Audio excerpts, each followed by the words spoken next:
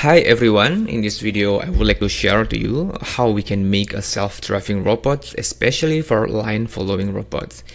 And this project is taken from a final project in our graduate level course Deep Learning Fall 2020 in National Shatong University in Taiwan.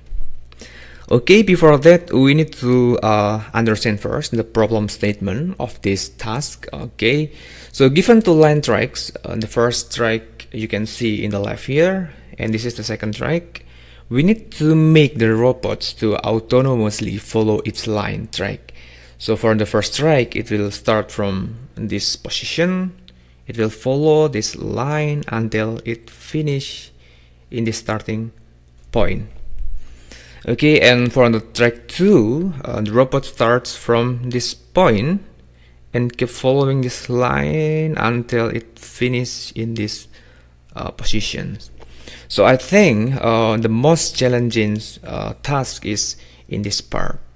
Okay, and for the input sensor, we have a camera of the robot. We can take a color image. It's RGB image, and then for the hardware we can use Jetson TX2. It has a good embedded GPU from NVIDIA, so we can apply like a deep learning model to do this task. Okay, and yeah, this Jetson TX2 is connected to the robots. I mean the rotor of the robots. Okay, we go first for the first approach, and this is like almost all of the groups use this approach, which is deep learning based approach. Yeah, because the name of this course is deep learning, so we are recommended to use deep learning based approach.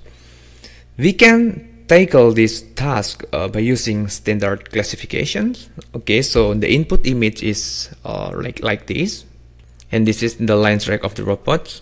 3 example.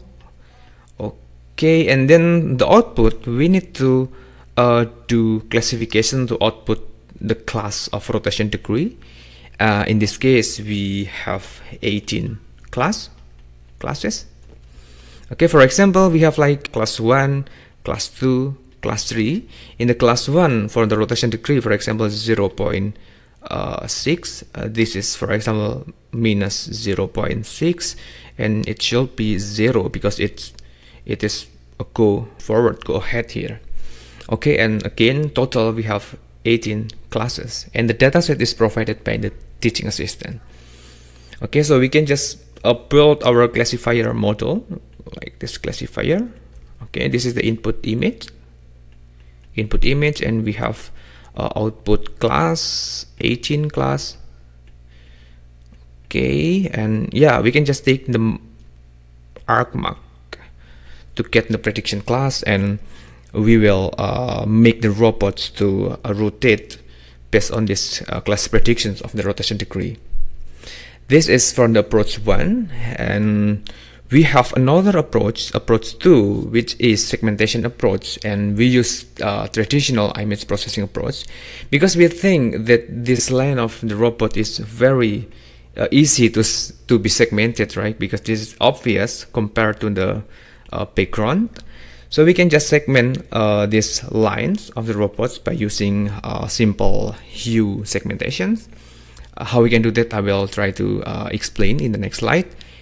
Okay, so we can do segmentation first of the line here.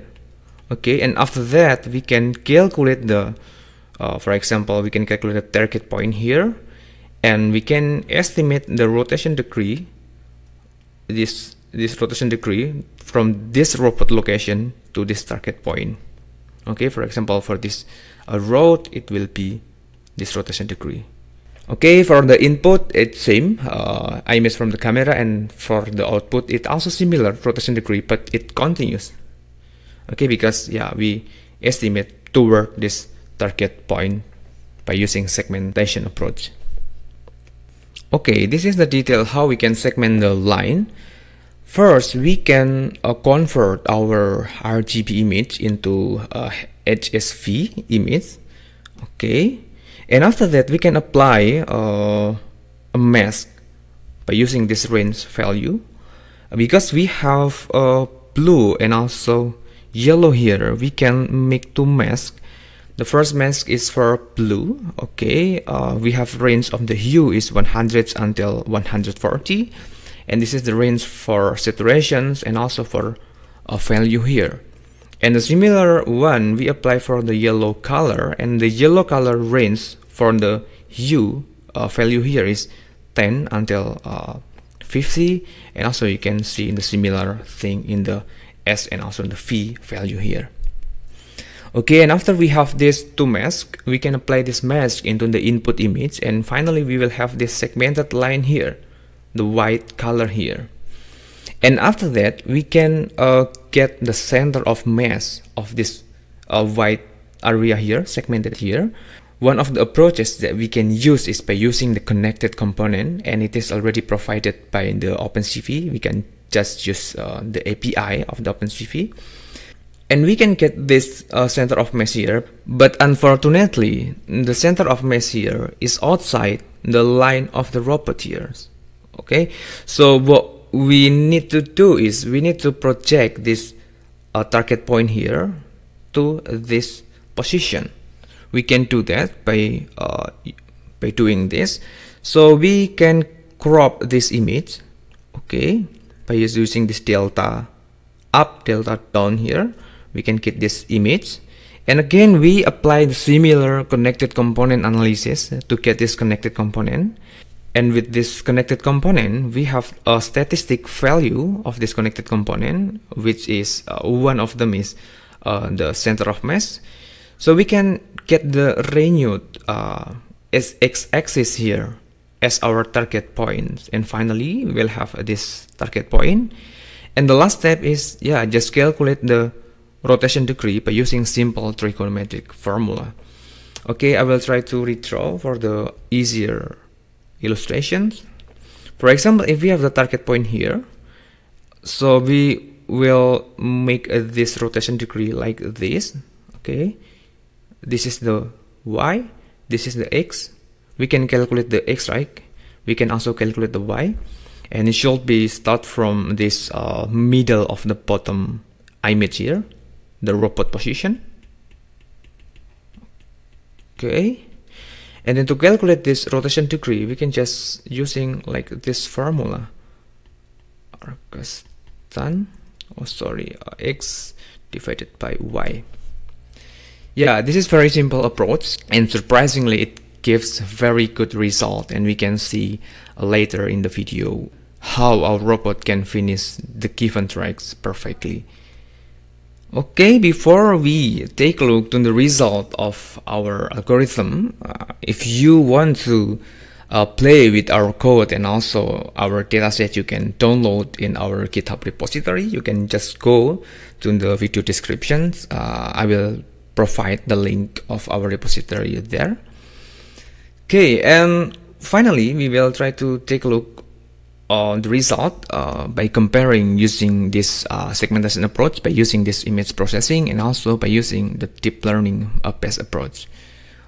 Okay, this is the result of the predictions. Okay, we compare the deep learning and also the image processing approach. Okay, the green line here is the predictions of the image processing by using segmentation approach, and from the red line here is the predictions of the deep learning. And because we have only limited data set and also limited time, so the deep learning model cannot predict very good here. It's like predict on the right, and the deviation is too high here. Okay, but for the image processing approach here, the prediction is, I think, is very robust here. It's very good. Okay, let's see. Okay, here we can also see, oh, both of them give a very good predictions. Okay, let's see. Oh, this is the segmentation approach. This is the deep learning. Oh, the deep learning go to the left, right, left, right. Oh, that's not good for deep learning. Okay, and let's see for the strike road here. Yeah, this deep learning also give noisy predictions, go to the left and right, left and right. But from the segmentation approach, it's very stable. It gives a very good prediction here. Okay, next I will show you the result of our robots after we apply this algorithm, how our robot can follow all the tracks perfectly.